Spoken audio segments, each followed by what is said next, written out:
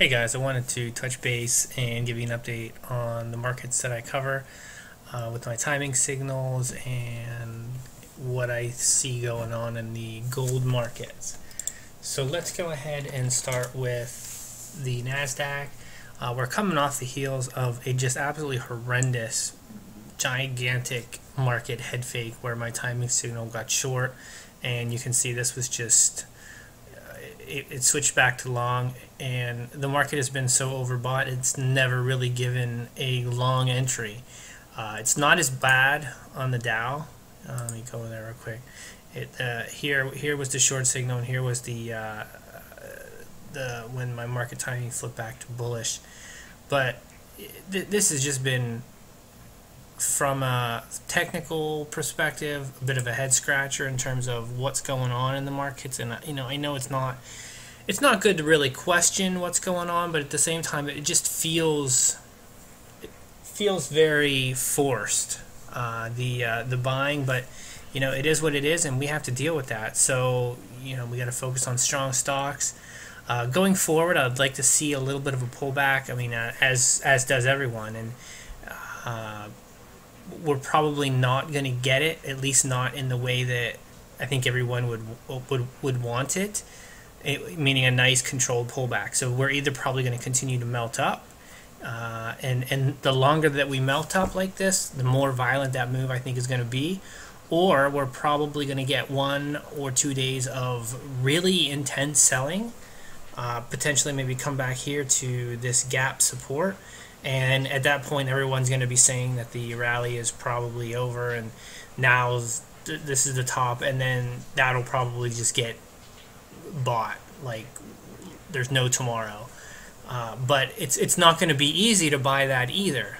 Everyone wants a nice controlled bounce, but a nice controlled pullback so they can kind of pick and choose which stocks they want to buy. But it's going to be one of those things where all the stocks you're following are going to hit their buy points right away, and you're going to have to plug your nose and dive in if you want to buy the dip.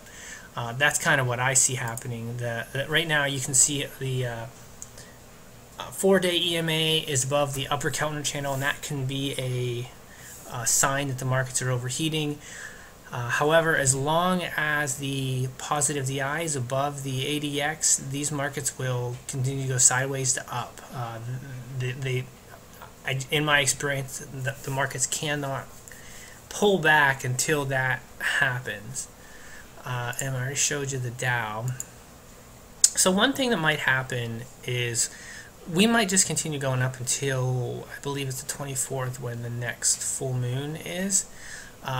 You can see that there's just, it's just this trend where most every full moon is higher than the previous one, except for this one. And sometimes they signal trend changes. This last new moon did not signal a trend change. It was a trend continuation, and here you can see that it was. This was a trend continuation. So there might not be a whole lot in terms of a catalyst. I think on the 19th there's something with the debt ceiling. So maybe what we're seeing here is buy the rumor, and when the news actually hits, then that could be the catalyst. So we'll have to keep our eyes open for that. The TSX it's actually still a sell signal. It has not flipped, and judging by what's going on in gold, it's no surprise. Gold is 1394 right now in the futures market, and we've broken down.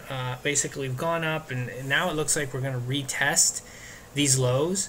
I had a couple levels that I was watching, but I don't know where they are right now. I think it was right on 1367, I think was the level, and then the other one was, I can't remember, but basically we're in the retest mode. And if we can find some support down here somewhere north of 1350, this is going to be a good sign, and potentially gold could find some sort of bottom and maybe start to make some series of higher highs and higher lows. But until that happens, don't be a hero in this market. This is a market that can just, I don't even know where support is going to be if it breaks down and closes on a daily level below that. So the last chart I don't really have time to talk about it, but there is some divergence here. Study this chart. It's pretty important.